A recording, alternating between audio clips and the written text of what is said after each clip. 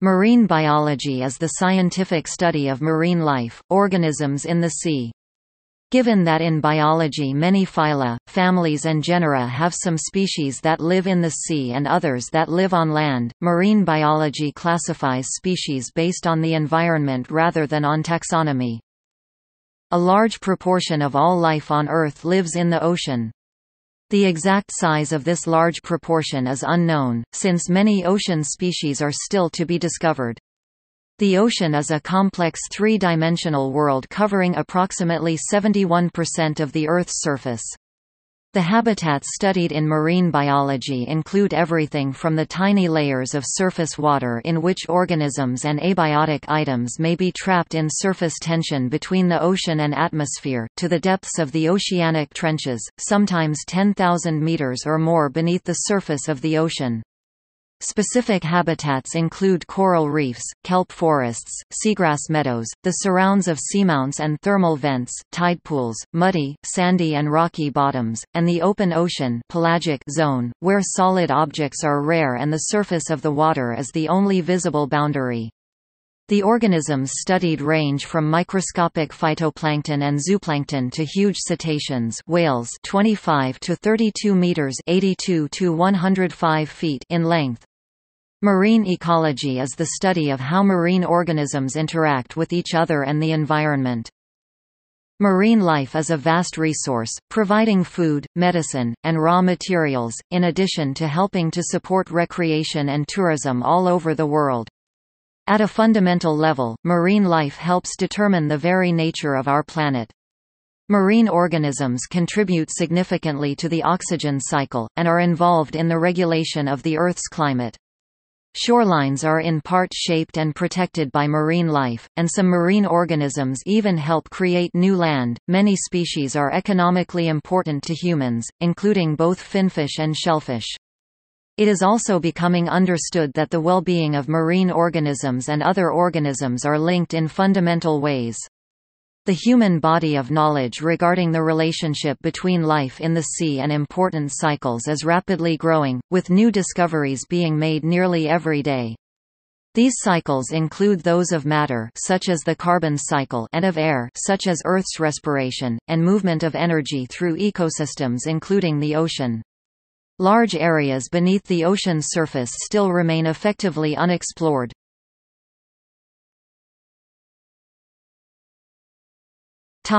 History. The study of marine biology dates back to Aristotle 384 to 322 BC, who made many observations of life in the sea around Lesbos, laying the foundation for many future discoveries. In 1768, Samuel Gottlieb Gmelin (1744–1774) published the Historia Fucorum, the first work dedicated to marine algae and the first book on marine biology to use the then new binomial nomenclature of Linnaeus. It included elaborate illustrations of seaweed and marine algae on folded leaves. The British naturalist Edward Forbes (1815–1854) is generally regarded as the founder of the science of marine biology. The pace of oceanographic and marine biology studies quickly accelerated during the course of the 19th century. The observations made in the first studies of marine biology fueled the age of discovery and exploration that followed. During this time, a vast amount of knowledge was gained about the life that exists in the oceans of the world. Many voyages contributed significantly to this pool of knowledge. Among the most significant were the voyages of HMS Beagle, where Charles Darwin came up with his theories of evolution and on the formation of coral reefs. Another important expedition was undertaken by HMS Challenger, where findings were made of unexpectedly high species diversity among fauna, stimulating much theorizing by population ecologists on how such varieties of life could be maintained in what was thought to be such a hostile environment. This era was important for the history of marine biology, but naturalists were still limited in their studies because they lacked technology that would allow them to adequately examine species that lived in deep parts of the oceans. The creation of marine laboratories was important because it allowed marine biologists to conduct research and process their specimens from expeditions. The oldest marine laboratory in the world, Station Biologique de Roscoff, was established in France in 1872.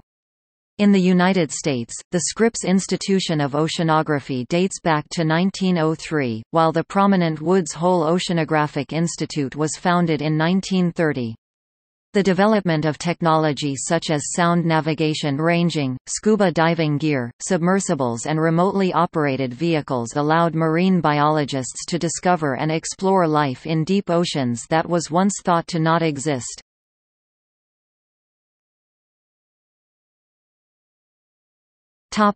Marine life.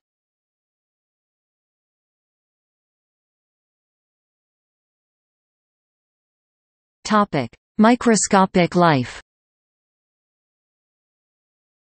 As inhabitants of the largest environment on Earth, microbial marine systems drive changes in every global system. Microbes are responsible for virtually all the photosynthesis that occurs in the ocean, as well as the cycling of carbon, nitrogen, phosphorus, and other nutrients and trace elements. Microscopic life undersea is incredibly diverse and still poorly understood. For example, the role of viruses in marine ecosystems is barely being explored even in the beginning of the 21st century. The role of phytoplankton is better understood due to their critical position as the most numerous primary producers on Earth. Phytoplankton are categorized into cyanobacteria, also called blue-green algae, bacteria, various types of algae, red, green, brown, and yellow-green, diatoms, dinoflagellates, euglenoids, coccolithophorids, cryptomonads, chrysophytes, chlorophytes, prasinophytes, and silicoflagellates. Zooplankton tend to be somewhat larger, and not all are microscopic. Many protozoa are zooplankton, including dinoflagellates, zooflagellates, foraminiferans, and radiolarians. Some of these, such as dinoflagellates, are also phytoplankton. The distinction between plants and animals often breaks down in very small organisms. Other zooplankton include cnidarians, ctenophores, chaetognaths, mollusks, arthropods, eurychordates, and annelids such as polychaetes. Many larger animals begin their life as zooplankton before they become large enough to take their familiar forms. Two examples are fish larvae and sea stars, also called starfish.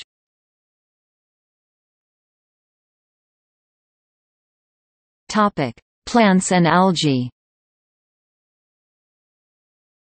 Microscopic algae and plants provide important habitats for life, sometimes acting as hiding places for larval forms of larger fish and foraging places for invertebrates. Algal life is widespread and very diverse under the ocean. Microscopic photosynthetic algae contribute a larger proportion of the world's photosynthetic output than all the terrestrial forests combined. Most of the niche occupied by sub-plants on land is actually occupied by macroscopic algae in the ocean, such as sargassum and kelp, which are commonly known as seaweeds that create kelp forests. Plants that survive in the sea are often found in shallow waters, such as the seagrasses, examples of which are eelgrass, zostera, and turtle grass, thalassia. These plants have adapted to the high salinity of the ocean environment. The intertidal zone is also a good place to find plant life in the sea, where mangroves or cordgrass or beach grass might grow.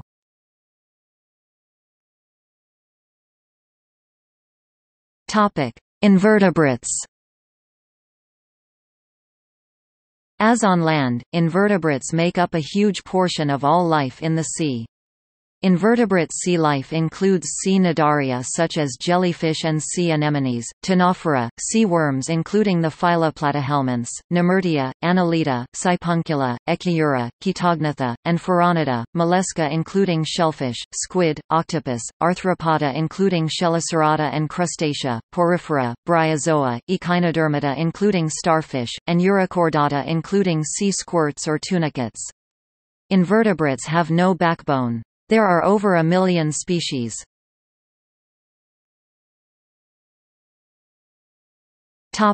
Fungi. Over 1,500 species of fungi are known from marine environments. These are parasitic on marine algae or animals, or are saprobes on algae, corals, protozoan cysts, seagrasses, wood and other substrata, and can also be found in sea foam. Spores of many species have special appendages which facilitate attachment to the substratum. A very diverse range of unusual secondary metabolites is produced by marine fungi.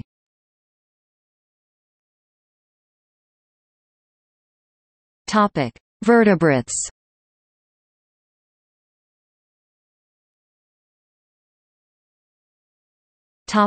Fish. A reported 33,400 species of fish, including bony and cartilaginous fish, had been described by 2016, more than all other vertebrates combined. About 60% of fish species live in saltwater.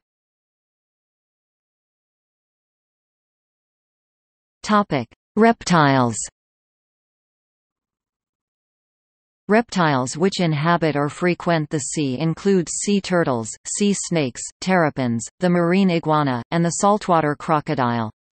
Most extant marine reptiles, except for some sea snakes, are oviparous and need to return to land to lay their eggs.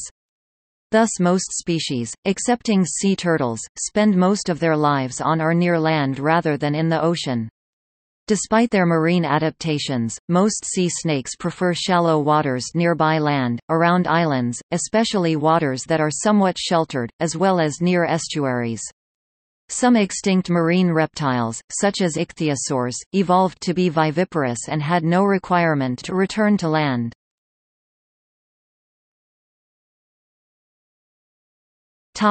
Birds. Birds adapted to living in the marine environment are often called seabirds. Examples include albatross, penguins, gannets, and auks. Although they spend most of their lives in the ocean, species such as gulls can often be found thousands of miles inland.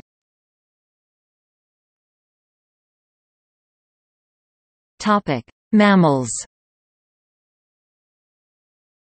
There are 5 main types of marine mammals, namely cetaceans, toothed whales and baleen whales, sirenians such as manatees, pinnipeds including seals and the walrus, sea otters, and the polar bear. All are air-breathing, and while some such as the sperm whale can dive for prolonged periods, all must return to the surface to breathe.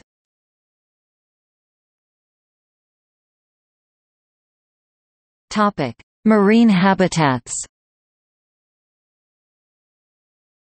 Marine habitats can be divided into coastal and open ocean habitats. Coastal habitats are found in the area that extends from the shoreline to the edge of the continental shelf. Most marine life is found in coastal habitats, even though the shelf area occupies only 7% of the total ocean area. Open ocean habitats are found in the deep ocean beyond the edge of the continental shelf. Alternatively, marine habitats can be divided into pelagic and demersal habitats. Pelagic habitats are found near the surface or in the open water column, away from the bottom of the ocean and affected by ocean currents, while demersal habitats are near or on the bottom. Marine habitats can be modified by their inhabitants. Some marine organisms, like corals, kelp and seagrasses, are ecosystem engineers which reshape the marine environment to the point where they create further habitat for other organisms.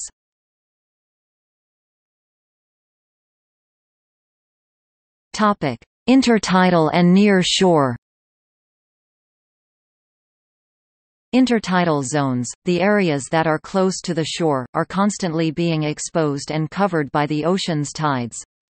A huge array of life can be found within this zone. Shore habitats span from the upper intertidal zones to the area where land vegetation takes prominence. It can be underwater anywhere from daily to very infrequently. Many species here are scavengers, living off of sea life that is washed up on the shore. Many land animals also make much use of the shore and intertidal habitats. A subgroup of organisms in this habitat bores and grinds exposed rock through the process of bioerosion.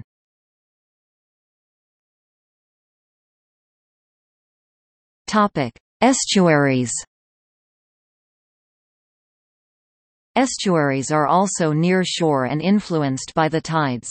An estuary is a partially enclosed coastal body of water with one or more rivers or streams flowing into it and with a free connection to the open sea. Estuaries form a transition zone between freshwater river environments and saltwater maritime environments. They are subject both to marine influences, such as tides, waves, and the influx of saline water, and to riverine influences, such as flows of fresh water and sediment. The shifting flows of both sea water and fresh water provide high levels of nutrients both in the water column and in sediment, making estuaries among the most productive natural habitats in the world.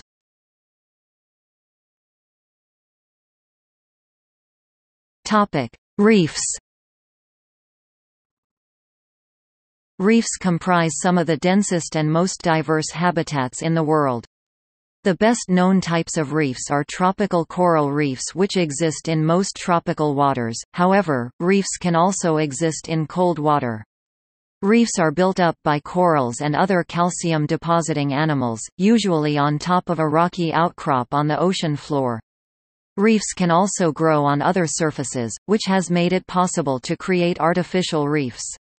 Coral reefs also support a huge community of life, including the corals themselves, their symbiotic zooxanthellae, tropical fish and many other organisms. Much attention in marine biology is focused on coral reefs and the El Niño weather phenomenon. In 1998, coral reefs experienced the most severe mass bleaching events on record, when vast expanses of reefs across the world died because sea surface temperatures rose well above normal. Some reefs are recovering, but scientists say that between 50% and 70% of the world's coral reefs are now endangered and predict that global warming could exacerbate this trend.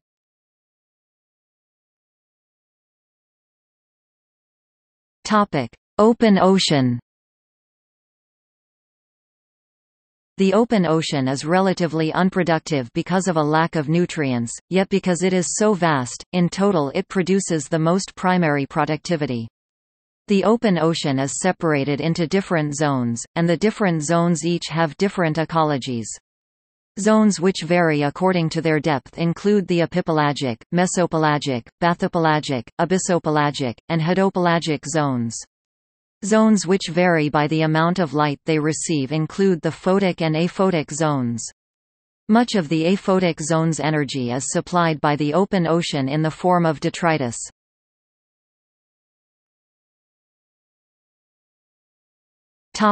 Deep sea and trenches. The deepest recorded oceanic trench measured to date is the Mariana Trench, near the Philippines, in the Pacific Ocean at 10,924 meters (35,840 feet). At such depths, water pressure is extreme and there is no sunlight, but some life still exists. A white flatfish, a shrimp and a jellyfish were seen by the American crew of the bathyscaphe Trieste when it dove to the bottom in 1960. In general, the deep sea is considered to start at the aphotic zone, the point where sunlight loses its power of transference through the water. Many life forms that live at these depths have the ability to create their own light known as bioluminescence. Marine life also flourishes around seamounts that rise from the depths, where fish and other sea life congregate to spawn and feed. Hydrothermal vents along the mid-ocean ridge spreading centers act as oases, as do their opposites, cold seeps. Such places support unique biomes and many new microbes and other life forms have been discovered at these locations.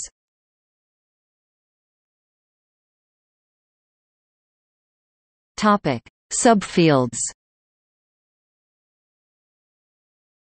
The marine ecosystem is large, and thus there are many subfields of marine biology. Most involve studying specializations of particular animal groups, such as phycology, invertebrate zoology and ichthyology. Other subfields study the physical effects of continual immersion in sea water and the ocean in general, adaptation to a salty environment, and the effects of changing various oceanic properties on marine life. A subfield of marine biology studies the relationships between oceans and ocean life, and global warming and environmental issues such as carbon dioxide displacement. Recent marine biotechnology has focused largely on marine biomolecules, especially proteins, that may have uses in medicine or engineering.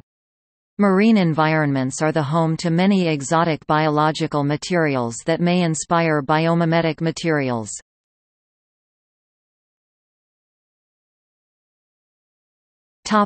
Marine biodiversity.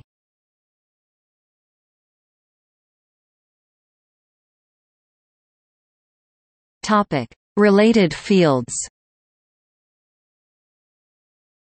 Marine biology is a branch of biology. It is closely linked to oceanography and may be regarded as a subfield of marine science. It also encompasses many ideas from ecology.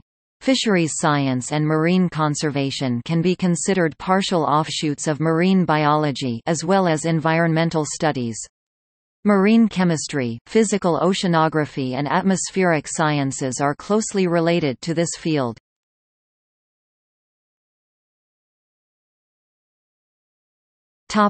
Distribution factors. An active research topic in marine biology is to discover and map the life cycles of various species and where they spend their time. Technologies that aid in this discovery include pop-up satellite archival tags, acoustic tags, and a variety of other data loggers. Marine biologists study how the ocean currents, tides and many other oceanic factors affect ocean life forms, including their growth, distribution and well-being.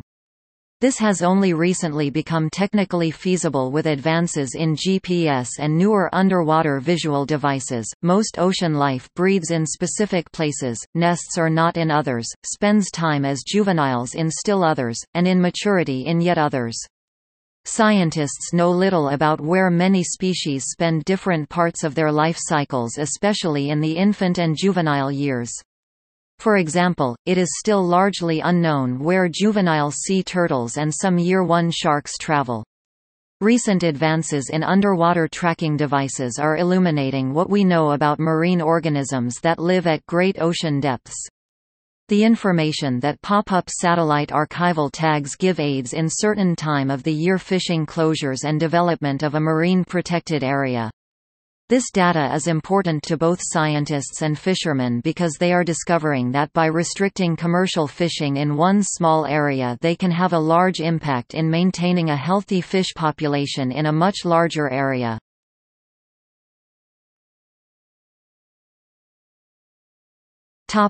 See also Lists